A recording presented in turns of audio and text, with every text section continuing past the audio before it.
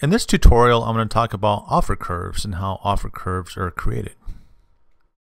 An offer curve looks something like this, and what it does is it measures quantities of exports and imports at all relative prices.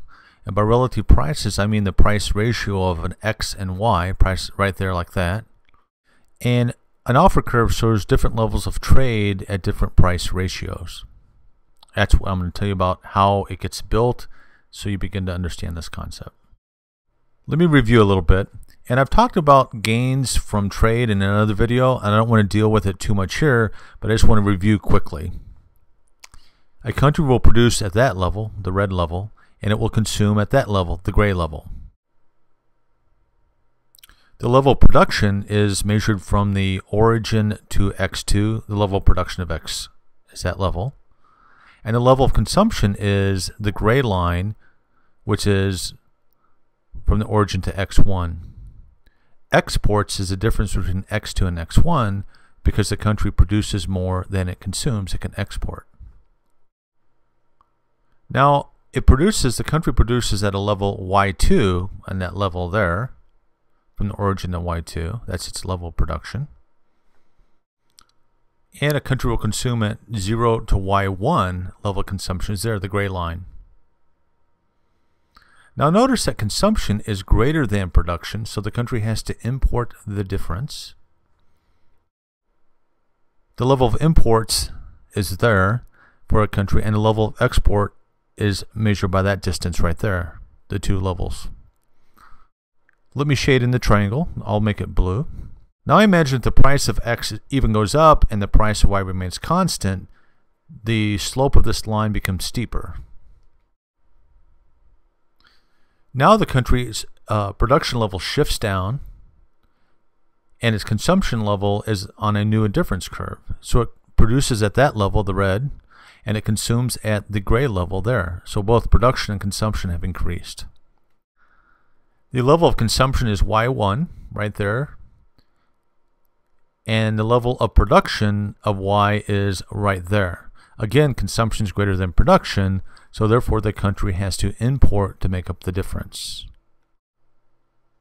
And like before, the imports is the height of the triangle I'm going to build.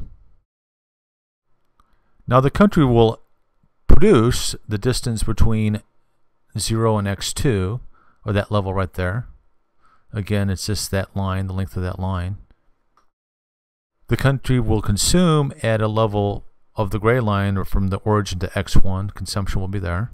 And since now the country produces more than it consumes, it has exports, and the export level is right there, the difference between X2 and X1.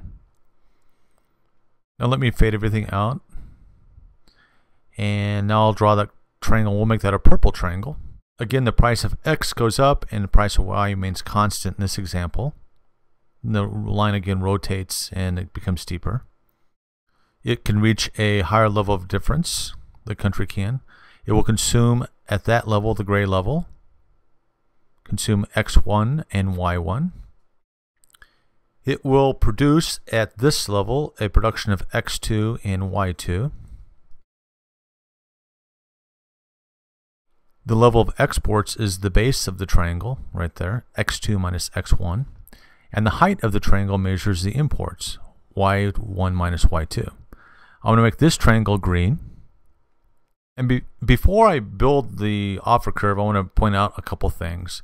That these three lines are different levels of prices, PX PY1, PX PY2, and PX, the price of X and the price of Y3. So it's three different levels of prices, three different ratios of prices.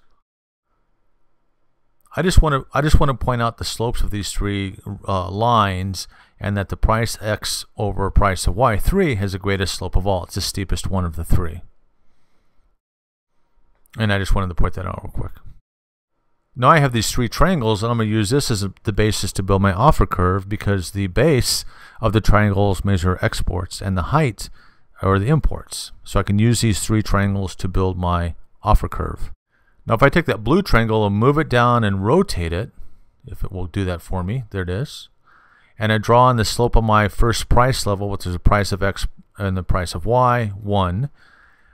right there, that purple dot is, that's my trade level. That's my exports and my imports at that specific price ratio of these two goods, price of X and price of Y. And that one relates to the prices of the first ratio. Now I'm going to do the same thing with the purple triangle. And again, that purple dot right there represents a trade level of those price ratios, price of X versus price of 2. I do the same thing with the green one, and now I have 3 trade levels right there. It's a little easier to see if I fade out the triangles now, and now I'm going to try to draw in the offer curve, which is connecting all these dots, and the offer curve kind of slopes backwards like that, and this is what we call the offer curve. Again, it measures different levels of trade depending on the price ratios of two products.